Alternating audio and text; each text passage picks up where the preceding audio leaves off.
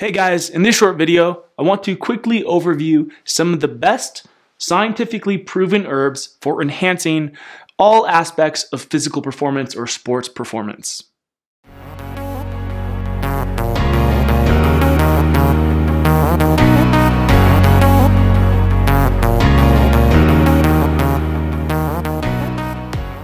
So one of the most frequently asked questions that we get is, what herbs can I take if I'm an athlete or looking to increase my physical performance? So we get all sorts of questions related to physical performance, herbs for increasing stamina and endurance, herbs for sports performance, herbs for increasing muscular strength and muscle size or muscular development, as well as herbs for recovery, etc. So I've decided that although I've made other videos related to this topic, that I just want to give you all the best herbs, because sometimes I sort of cherry pick my favorite herbs or the ones that I think would be most beneficial systemically overall.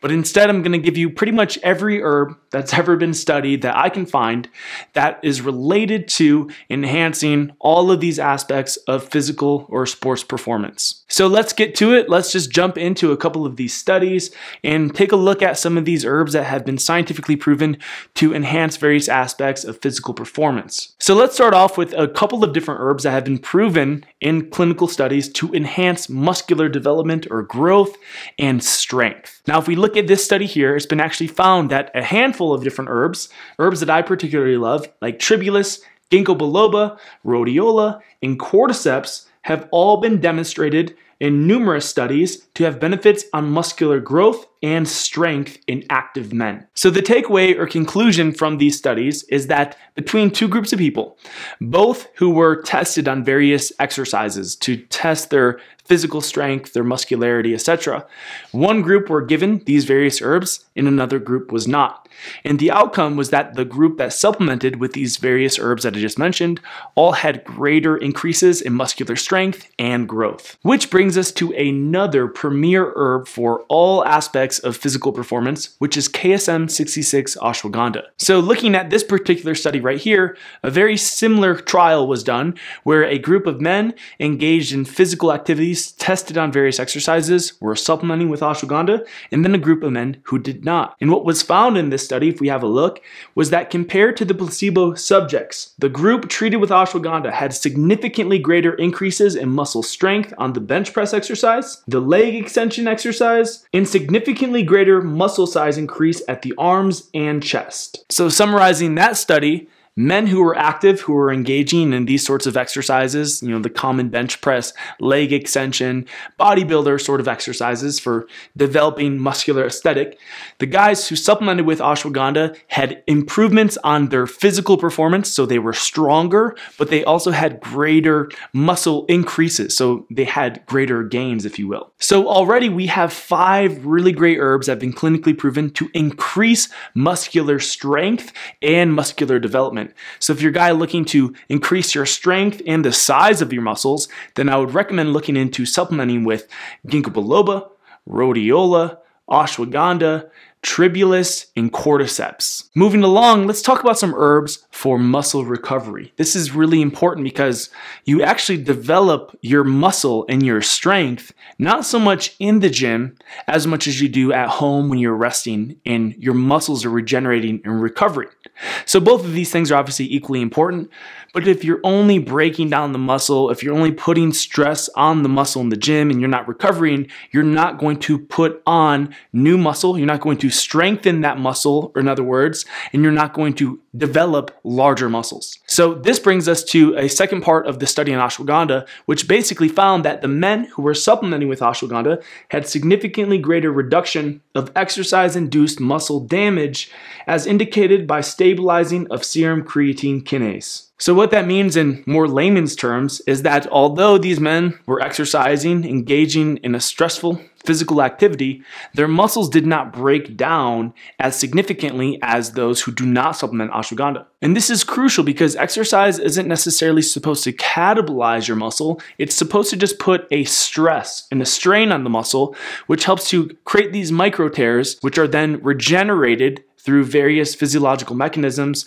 creatine and protein being major key players, which help the muscle to become stronger, more resilient, and ultimately larger. Looking at some other herbs that could be beneficial for muscle recovery or mitigating the stress and damage that may be done by exercise, which will ultimately be systemically beneficial for enhancing your performance, putting on more strength and size, we have ginseng, or specifically Siberian ginseng in this case. So taking a quick glance at this study, it's been found that the L-thericides in Siberian ginseng actually inhibit hydroxyl radical and lipid peroxidation while facilitating mitochondrial activity during exercise. Looking again at some additional research on ginseng, it's been found that not only does ginseng improve cardiorespiratory function, so it improves your ability to oxygenate the cells and breathe basically, it also lowers blood lactate concentrations in addition to improving physical performance. Not to mention, ginseng also has a beneficial effect on the central nervous system, acting as an adaptogen,